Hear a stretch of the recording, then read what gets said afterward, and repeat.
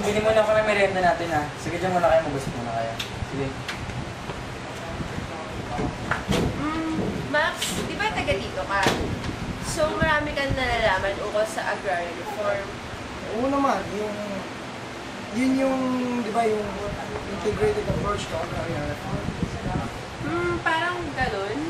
Di ba, yan yung programs na may 5 major components. Yup, bale yun yung land tenure improvement, agricultural development, physical development, tsaka, hindi pala, physical development, institutional development, tsaka development of agrarian reform communities. Bale yung una, yung sa land tenure improvement. Bale yung mga farmers na nag-work dun sa mismong land nila, sa mismong land, mapupunta na sa kanila yung lupa. So, Okay. yung physical development, yun naman yung dadagdagan per hectare, dadagdagan ng lupa yung lupa nila na sinasaka nila. Yun namang institutional development naman, bale, madedevelop yung mga regional institutions. Yung mga regional institutions sa bawat province, di ba kasi sa karaniwan sa province yung sabihin natin yung mga nagsasaka, di ba? Bale, tinutulungan ng regional institution na yun, yung mga magsasaka para protectional sila sa mga pinagsisilbihan nila mga businessman, landowners, etc. Diba yung pang-apat yung physical development.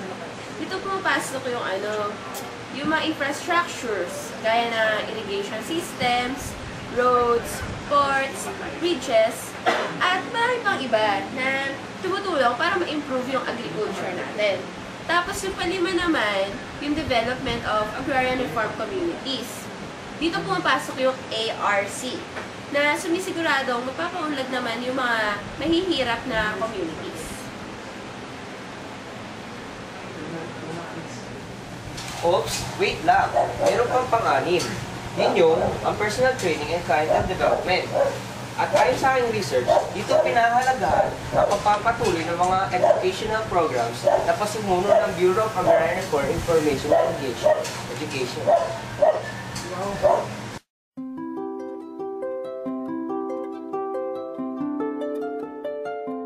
Itay, bakit sila pumunta dun? Para maliwanagan, syempre. Maliwanagan saan? Sa supportang makukuha nila sa DEA. Okay. Paano pag umabos siya dun sa supportang binigay ng DEA? Ba, syempre, mayroong maparusahan yan. Ganun ba? Naku. O siya, tara na. Hindi pa tayo. Sige na tayo.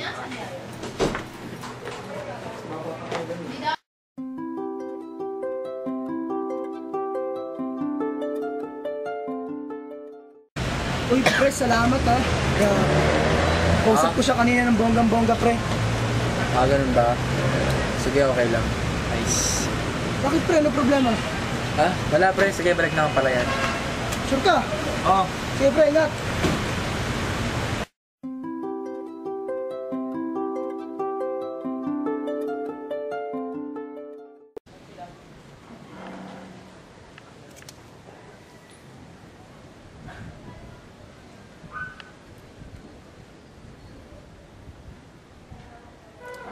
Ano kaya kung gawin kong resort itong palayan para mas madaming kita?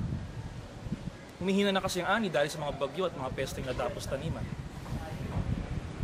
Bukas na bukas din sasabihin ko na kina Mang Tasyo para makapag-impake na sila.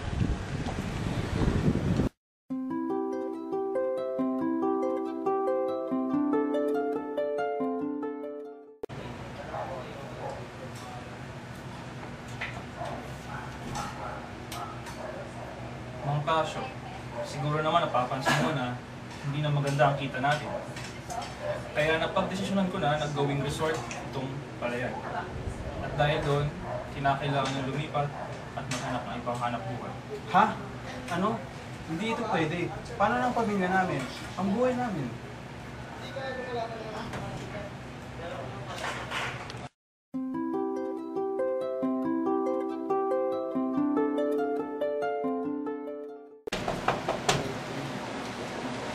Oh, bakit umahangos ka?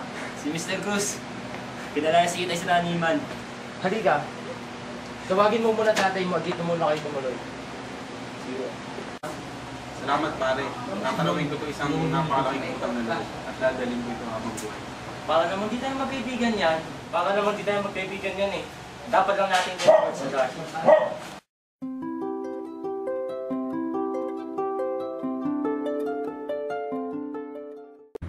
Daddy, anong kaguluhan ito? Bakit ang daming truck sa palayan? Malamang, para yumaman tayo. Eh, paano sila magtasyo? Okay na, huwag ka na mag-alala. Daddy, baka mahuli ka. Mali tong ginagawa mo. Hindi yun problema. Napansin ko may pagtingin sa'yo si Max, na anak ni Mrs. Quintos. Pwede mo siyang gamitin para hindi tayo isumbong sa mas nakakataas. Magpakasal kayo. Daddy, anong kala mo sa akin? Robot? Tao ako. May puso ako.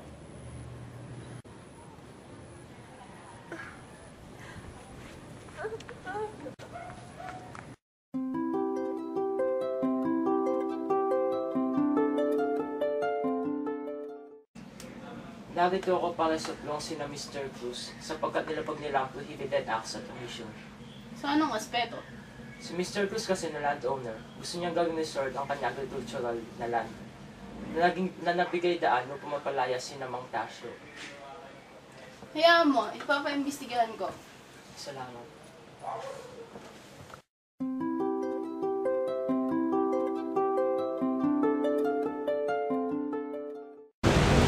Gusto mo ba ipakasal ko sa'yo ang aking anak na si Jessica? Oh, aba syempre. Sa isang kondisyon, Ano naman po yun? huwag mo kayo susuplong sa nakakataas. At sabihin mo sa mami mo, magbibigyan ko siya ng hati. Kapag naipatayo ko na ang resort, doon sa akin lupa. Sige, makakaasa po kayo. Kailan naman ang kasal? Bukas na bukas na. Oh.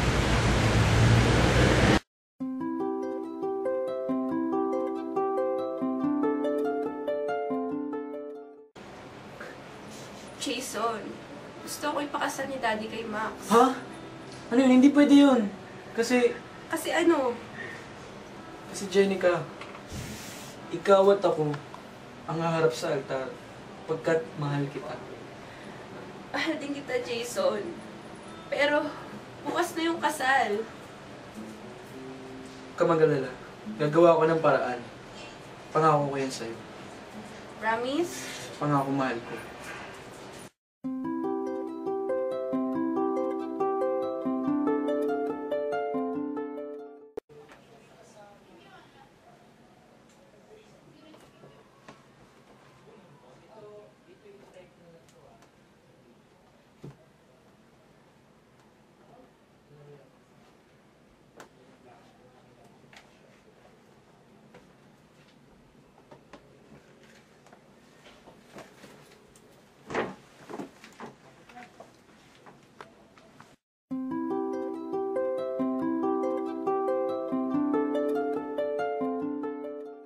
Ikaw lalaki, tinatanggap mo ba itong babaeng ito upang maging iyong kabiyak at makasama habang buhay? Oo, tinatanggap ko siya. Ikaw babae, tinatanggap mo ba ang lalaking ito upang iyong maging kabiyak at makasama habang buhay? Itigil ang kasalang ito! Jason, suportan mo sa lahat ng gagawin ko. Ha? Di ba pinangako mo sa akin yan nung pinahirap ko sa'yo supporter ko? Alam mo pare, magsama ka ng supporter mo. Hindi kayo magpapalit ang babaeng mahal ko sa kaibigang nanlilimahid ang intensyon at napakadumi ng isipan. Magsama kayo. Ayan po yung dalawa pong salarin. Sila po, sila. Sila ba? Sila? Opo, sila po. Ano to? Anong kaguluhan to ha? Maaari kayong makulong mula 1 buwan hanggang 3 taon. O maaari kayong magpiyansa hanggang 1 milyon. O depende sa Korte Suprema.